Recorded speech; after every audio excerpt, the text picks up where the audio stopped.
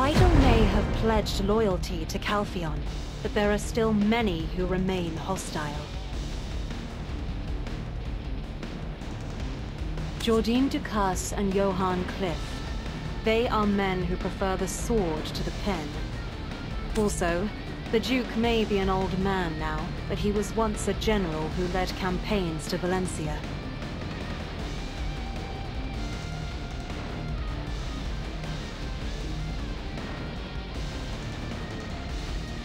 I simply seek to keep them on their toes, so their blades won't turn toward Calpheon.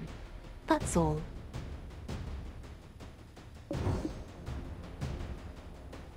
Oh dear, I know you lost your memories, but to have lost all common sense as well? Enrique Encarosha, one of the richest men in Calpheon and a member of the Parliament. He's my father. Did you help me all this time without knowing this? How cute. How naive.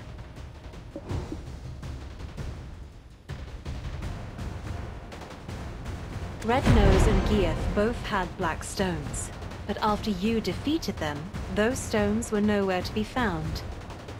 It's easy enough to put two and two together. I'm sure you have your reasons for taking them, so I won't ask. I want to make a deal instead. You get what you want, and I get what I want. If you make further efforts to aid me, the Baron's black stone will be yours.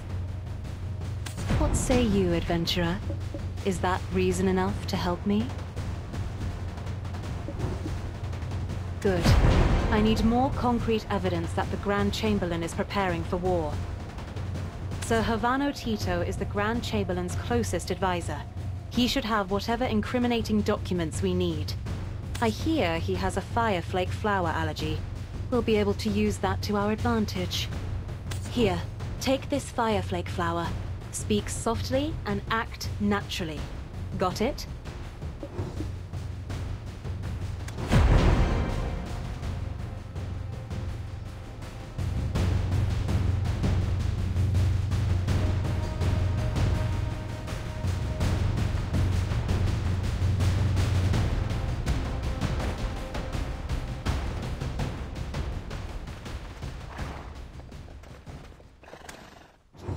It will be safe to keep your horse here, if you have one.